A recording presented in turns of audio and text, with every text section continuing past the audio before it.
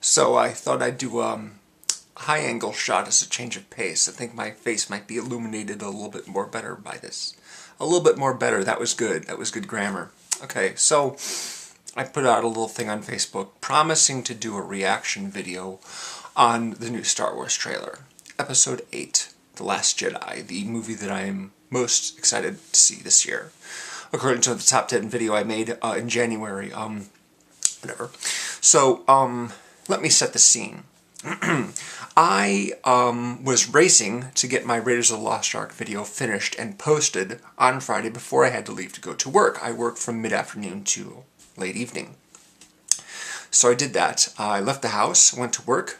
That meant really I didn't have time to make the reaction video, to watch the trailer and record myself doing it while I was home. And I really couldn't do it at work unless I wanted to risk getting fired, so I had to wait until nighttime. 11 o'clock rolls around, 11 p.m. I'm supposed to be able to leave then, but I can't because the person who is supposed to take over for me isn't there yet. 15 minutes go by, she's still not there, I call, finally she calls back and says, "Oh, I'm on my way." At this point I'm a little angry, because this person is never on time. I mean, sometimes it's only a few minutes late, but, I mean, if you're late, you call to let someone know that you're going to be late, right? So I was a little peeved, and I really didn't like the idea of sitting down to watch the trailer for the first time while I was angry. I was just, it just wasn't cool. Anyway, so I thought to myself, I don't want to put off watching the trailer for another day. I want to watch it when I get home. What do I do about that? I know. I'll get drunk. So I went to the bar that's near where I work, and I knocked back 3 beers, and then I got on the bus to go home, and then I speed walked from the bus stop to my house, which is something I like to do when I've had something to drink. I walk really fast. It's fun.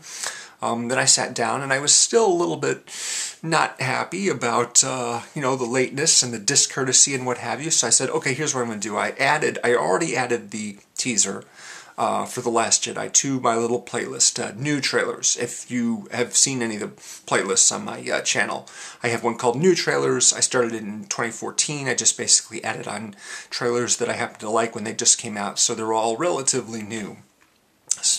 Some of them are for movies that haven't come out yet. Most of them already have because they're older.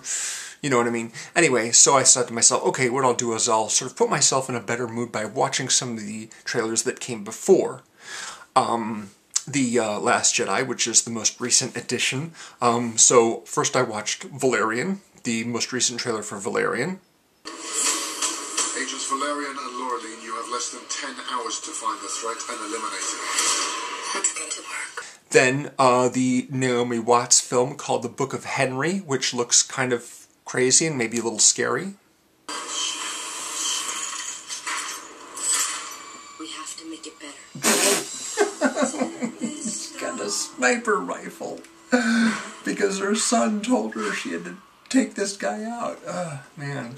And then the Red Band trailer for Ingrid Goes West, and that's an Aubrey Plaza movie in which she is, nasty and what have you, like Aubrey Plaza is. A perfect day for a perfect wedding. Yep, that's how we roll.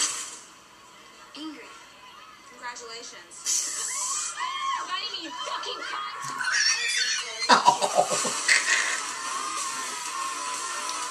Are you insane? Mm-hmm. So finally it came up, and the teaser came, and I watched it, and had the recording going the whole time, and here is the footage of me watching the first teaser for The Last Jedi.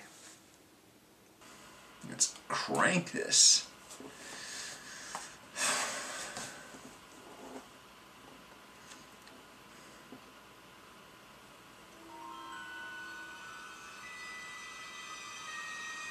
Rocks. Enter Rey.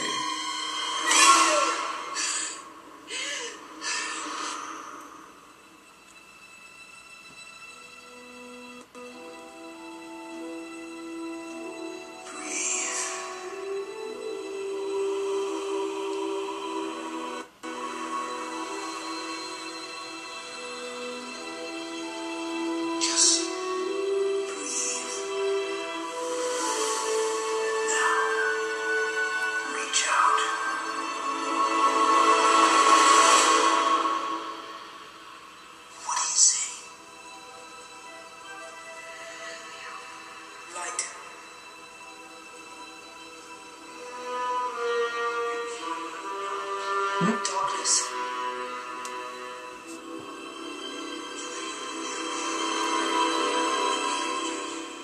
The balance is so much bigger.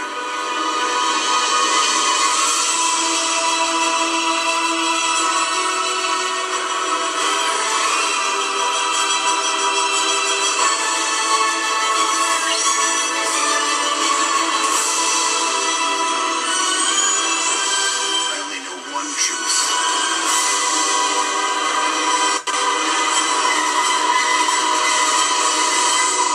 It's time for the Jedi to end.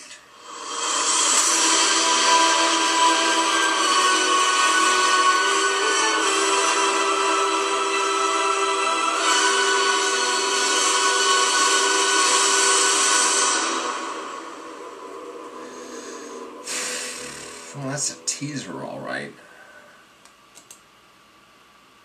Then, of course, I had to watch the teaser again right away, so I did that. The balance It's nice and vague. is so much bigger. It's like Highlander. So once I'd finished the teaser, then I turned the camera and had some sort of rambling comments about it, which you can see right here. Oh, so frustrating. Yeah, okay. So yeah, that shot of, that very, very distant shot of Rey standing on this cliff, swinging her lightsaber this way and that way is just like this shot from the trailer for the Highlander movie that came out in like 1994, the one with what's his face from Posse, Mario Van Peebles, right? And it's just basically a shot of Christopher Lambert, a helicopter shot, hovering over him as he goes like this with the sword, and then like that with the sword, like that with the sword. And I'm just like, he's not doing anything except posing, for crying out loud.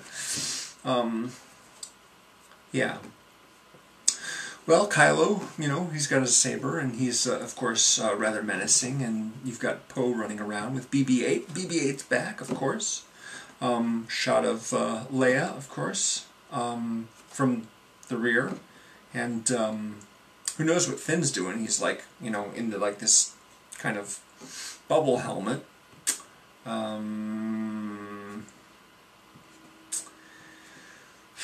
Not much of Luke. Nothing of Snoke or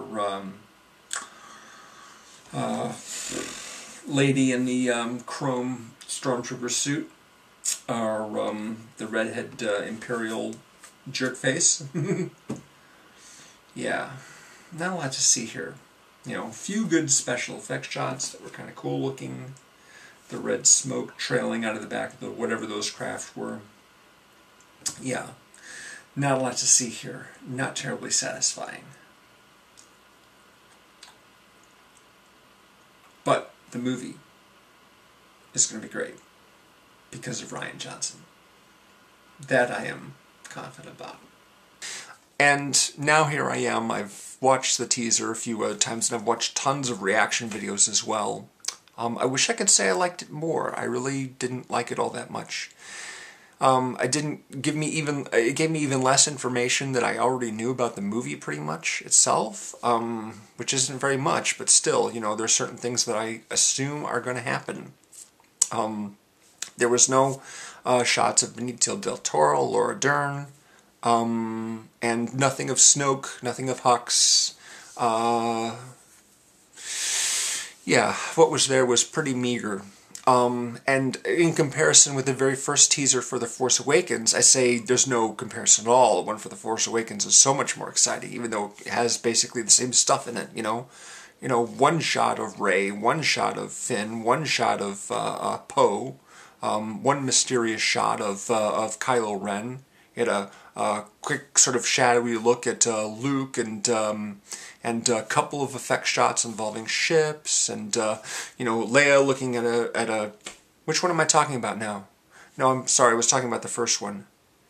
See, I'm still sort of discombobulated. Anyway, like I said, I was, you know, kind of a little bit hammered when I did it, and so I probably didn't say a whole lot that was coherent, like I'm doing now, except I'm stone cold sober now.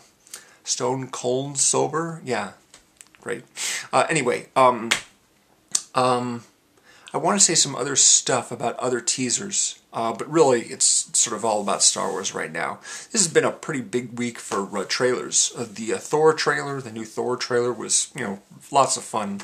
Really liked it a lot, although I am disappointed that they used that particular song because, you know, I mean, it was just 6 years ago that they did it for The Girl with the Dragon Tattoo.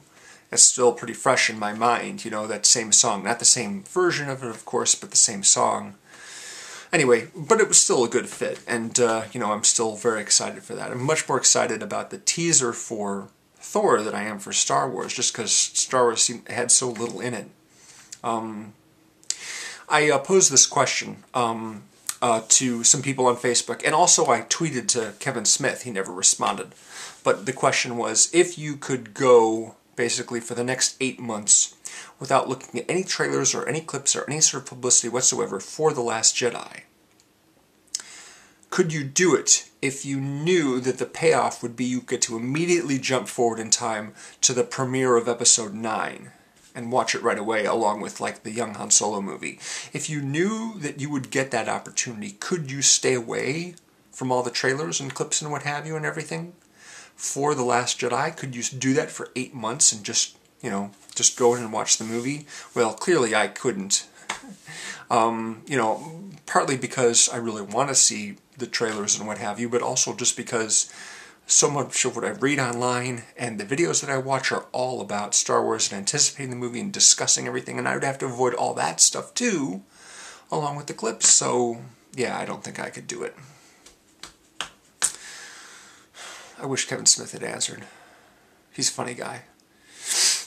Anyway, the one trailer that I really liked lately, the one that I thought was really great, was the trailer for the 3 billboards outside Ebbing, Missouri.